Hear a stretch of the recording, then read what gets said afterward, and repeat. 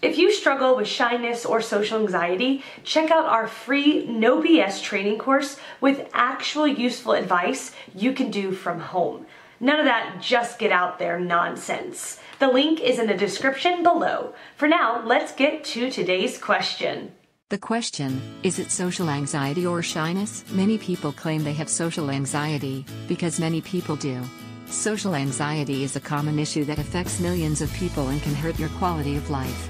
Many people are also shy, and have trouble speaking up in front of others. This brings up an interesting question. Are you suffering from social anxiety? Or are you simply a shy person? See also, 4 ways to overcome shyness in 14 days, Moldita. Human beings crave social behaviors. It's part of our DNA. So it's no wonder that when someone is suffering socially they can be badly affected by it, possibly leading to sadness and depression.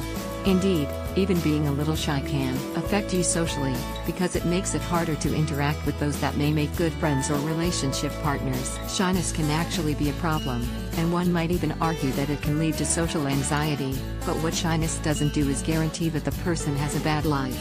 Many shy people have amazing friends, enjoy an active social life, and find ways to get around their shyness and still be happy. Social phobia is an extreme version of shyness.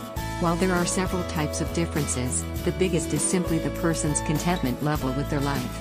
If you are practically disabled by social situations, chances are you have social phobia. If you are generally fine but very quiet around other people and only a little bit prone to embarrassment, chances are you're simply shy. Shyness may still be a form of anxiety, however, so if you do feel like you want to overcome your shyness, reducing your anxiety can be a big help.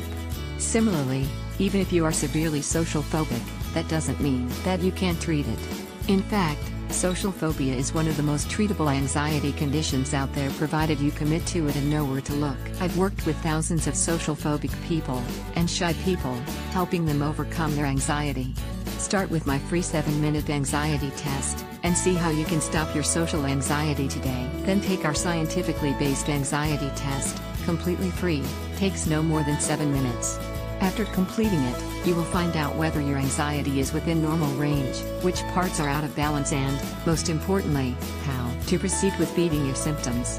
It is made specifically for anxiety sufferers. Please make use of it. We are a small team, and it is simply impossible for us to handle the volume of people who need their questions answered.